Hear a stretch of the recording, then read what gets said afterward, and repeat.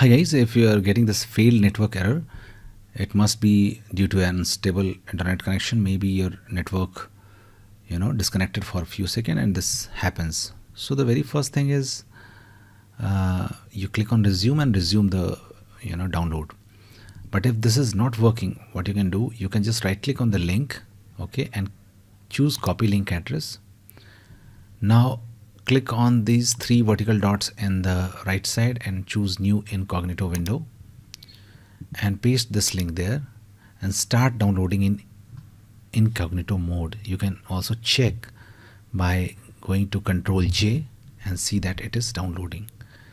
If this also does not work, what you can do, you can just go in a normal Chrome and settings, just click on these three vertical dots again and click on settings, and then click on privacy and security from the left, and the right side you have to click on cookies and other site data, choose allow all cookies, and then just start downloading it again. Now if this also does not work, there's one more thing. You can try download manager. Okay, if it is a big sized file and you are getting this error, you can just internet download manager, just download it. Okay, Chrome.